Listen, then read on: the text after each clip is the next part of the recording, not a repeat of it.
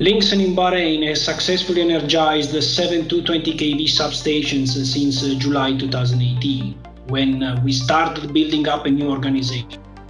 We had a new project team, highly motivated to learn and to actively participate in the Bahrain organization growth.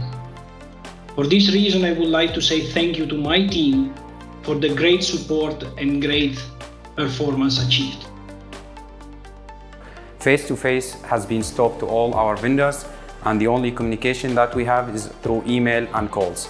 This assures that we deliver the project to our client on time. Social distancing, wearing masks, limited access to some facilities. It didn't stop us to continue our role tasks in the organization. During the past year, I believe the main obstacle we faced was the delays in the vessel departures, cancelling of the vessels, and even some of the flights.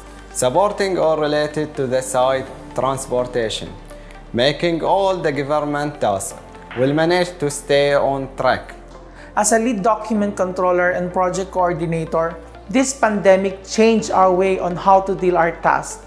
There were a lot of challenges, difficulties due to COVID-19. However, we managed to implement all the preventive measures. Total 7 220 kV bus is by 11 kV BSP substation. Substation are successfully commissioned with safety, on time and quality. During COVID condition, we continue with our site activities without delay in achieving the milestone and without any LTI. Now Linxon adapt to new normal site condition by using face mask, hand sanitizer, hand wash and social distancing.